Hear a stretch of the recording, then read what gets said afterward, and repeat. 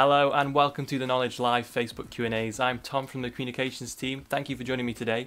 We have a wide variety of knowledge at Keele over a vast amount of areas, and we thought we'd get our academics live on Facebook to answer some of your questions. So if you do have a question as we're going through the Q&A today, drop it in the comments and I'll get to it if I can. But today's guest is Dr Naomi Forrester-Soto. Hello, Naomi. Hi. How are we? Oh, I'm doing fine today, thank you. How are we finding lockdown and work from home life? Well, I've got two small children, so between work and homeschooling and, just general life, it's been a little bit of a roller coaster, but we're getting there. Good. So do you want to give us a quick background into what it is you do at Keele and what your area of expertise is? Yeah, so my official title is Reader in Vector Ecology, which sounds really obscure, but really what that is I investigate how viruses interact with their mosquito hosts. So I particularly study mosquito-borne viruses. They generally exist in the tropics. You might have heard of dengue virus or chikungunya virus or yellow fever virus. So stuff like that that's transmitted by mosquitoes. And really what I'm focused in is the within-host interaction. So how the virus evades host immune systems, how it persists in the host, how it overcomes all the host barriers. So I'm looking at the molecular evolution of the virus in order to be able to overcome those barriers. So how do we actually study a virus? How does that take place? Well, most of my students get really freaked out by the idea and think it's going to be this massive thing. But basically, most of the time, I'm just moving bits of liquid from one thing to another using a pipette. But using the correct tools enables us to infect certain cells with virus and then be able to interrupt at various times or change the dynamic of the cell at various times with certain drugs. And then you can look at how that affects the virus. We can also use tools like sequencing to identify how of the virus is replicating. We can use electron microscopy to observe where the virus is in the cell. But because viruses are very small, we cannot actually see them with the naked eye or even down a microscope. So we have to use other tools to be able to identify them. And it's a little more complicated. Yeah, sounds very complicated. So I'm guessing it's very early days, but what do we actually know about this strand of coronavirus and how does it differ from other species? So there are several coronaviruses that circulate, a lot of them in animals, but there are a few that circulate in humans. 3 of them have caused severe disease. That's MERS, the original SARS, and the current SARS coronavirus 2. So I'm going to just label them SARS 1 and SARS 2, just in case you're confused. Okay. There are also 4 other human coronaviruses that circulate, but they generally cause what we think are the common cold. So most of you have been exposed to them all through, numerous times. You can get them again and again, and they just seem to cause a mild disease, although we may be looking into that a little bit more, having looked at this virus a little differently. So this one is really unusual in that it has both an upper respiratory and a lower respiratory aspect to its infection. So most common colds are what we call upper respiratory infections. You get a sore throat, runny nose, you feel a bit grotty for a couple of days and then you recover. Ones that cause a lower respiratory infection are more likely to cause what we call a pneumonia. And that's what happened with SARS-1, it was really very much a lower respiratory infection. And because it was a lower respiratory infection, people actually weren't transmissible until they were feeling ill. So they weren't transmissible until they were feeling symptomatic. So it made it quite easy to track and trace people and be able to control it. SARS-2, on the other hand, is both. So you have the ability to be transmissible before you enter symptomatic period. So that means that you can run around without knowing that you have it. And then you also can, unfortunately, get a lower respiratory and a severe pneumonia as a result of it. And this is commonly called severe acute respiratory syndrome, which is a very strange long term for just basically a really bad pneumonia in your lungs. And so, as with this coronavirus, people have had a wide variety of reactions to it. Some people having no symptoms at all, some people having really severe symptoms. Why? How does that happen? How do some people have a different reaction to other people with the same virus? This is not unique to the coronavirus. This happens in a lot of viruses. So one of the viruses that was studied a lot in the US in the early 2000s was West Nile virus because it transferred across from Europe to the US and invaded the US and caused quite a big outbreak. And what they found there was that about 70% of people have an asymptomatic infection. And then you have the rest have a symptomatic infection, but severe infection generally is a very small portion of those who have a symptomatic infection. And we think, although we're not sure yet because we don't have the tools to identify this, is that most people have an asymptomatic or very mild symptom infection to SARS-2. And that only a few people, and we're not quite sure why that happens, will have a severe disease or in some cases, unfortunately, require hospitalization, which can lead to fatalities. So there's this what we call a pyramid where the majority of people are asymptomatic and then only a few people at the very tip of the pyramid are generally found to have severe infections. Why that's going on, there are a few ideas out there, from running the gamut from genetics to viral load to how much virus you were infected with. But really, we have no concrete idea at the moment. It's just too soon for us to have been able to tease apart what factors lead to this severe infection. And do we know why some viruses have that incubation period and some don't? Why some viruses we get ill straight away and we start to show the symptoms straight away, and why some that take a week or 2 weeks to show any symptoms? So then that's just a variation in lots of viruses. Most viruses, you'll have a flu-like symptom 3 to 5 days post-infection. And that's most viruses. There are some that will be up to 10 days. Some can take a lot longer. And that just depends on how fast the virus is able to replicate in your cells and how fast it sort of starts causing damage and your immune system starts to respond. But in general, for almost all the human viruses that we work with, you would experience initially a kind of a flu-like symptom. Most of the time, it's not until the virus has progressed a few days past that we start to be able to differentiate between that into the different symptomologies for different viruses. And often it's very difficult to determine if they have the same. So any upper respiratory virus is going to be very similar to any other upper respiratory virus. So it's only by doing testing that we would actually be able to determine which virus you have. And so that's kind of an issue. Yeah, so the government are now rolling out antibody tests, which will assess who's already had the virus. How does that help our efforts to tackle the virus in general? So in some respects, this is more kind of a useful tool to identify how big a proportion of the population have actually had the virus.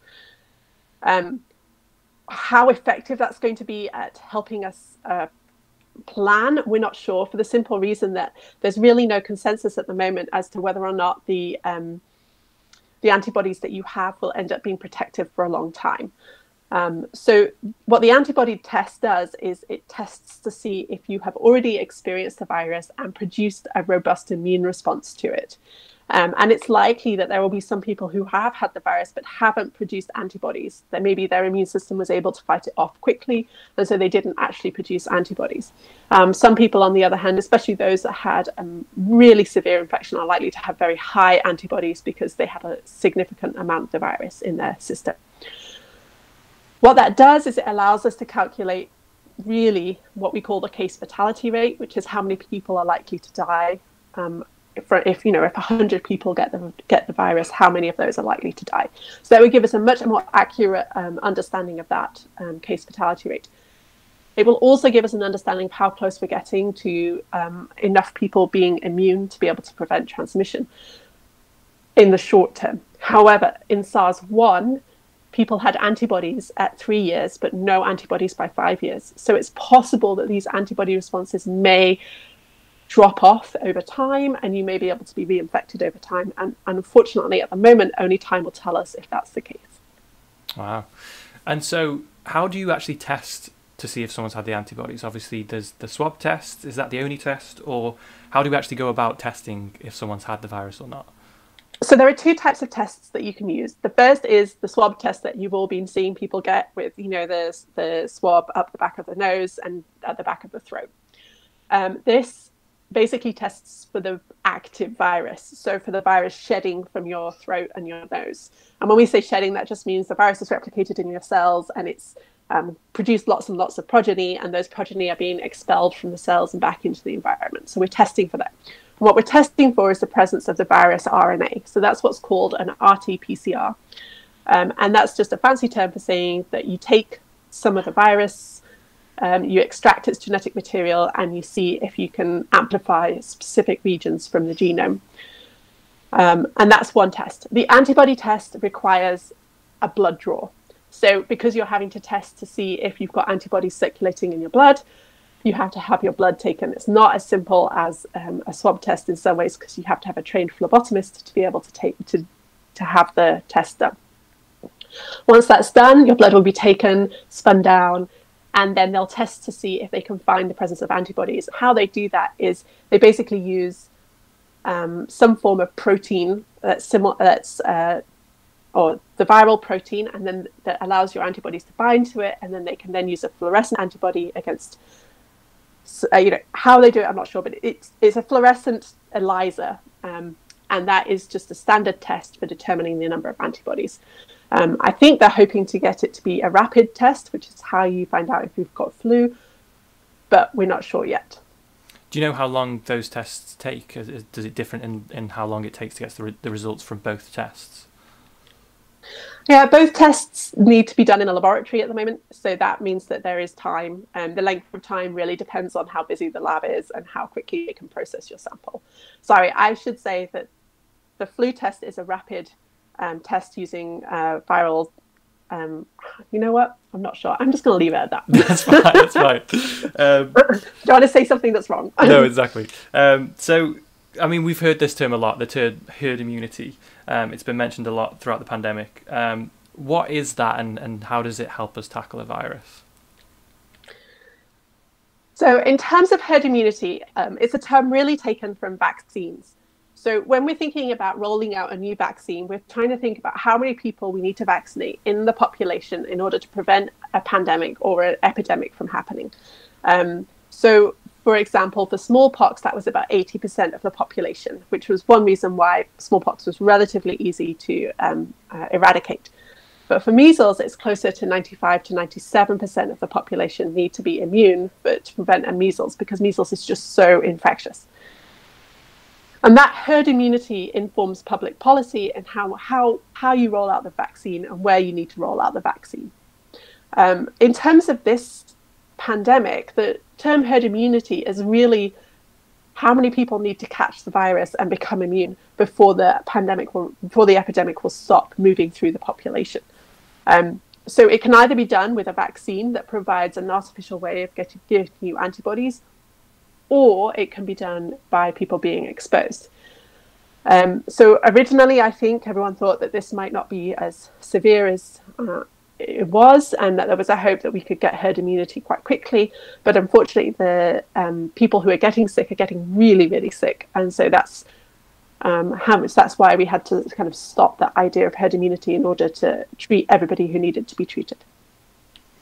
Fantastic. That's brilliant. They are all the questions I have. It's really interesting to understand how these things take place and how the virus is studied. And I guess it's different from virus to virus, and there's no framework that you can follow to study a specific virus. Is that right? Most of the tools are pretty similar depending on what virus you study. The issue with coronaviruses is that they're quite large for RNA viruses. Not that many people study them. They were very understudied. SARS was the first real outbreak of coronaviruses. So there are a few really expert labs in the world. There are lots of labs who are now working on coronaviruses, but there are a few who have been working on them consistently for the past 10 or more years, and they're probably the ones who are best positioned to do some of the more essential, more in-depth studies than some of the labs who are just sort of helping out really to get some of the basic studies done. So would you say we're really only at the beginning of understanding viruses? We've only touched the surface really of that research that can be done into understanding how viruses take shape and form and spread? Yes, so we really only knew about viruses since the early 1900s. Tobacco mosaic virus actually was the first virus ever discovered. But we really didn't have the tools to do much with the molecular biology of viruses until about the 1960s, 1970s.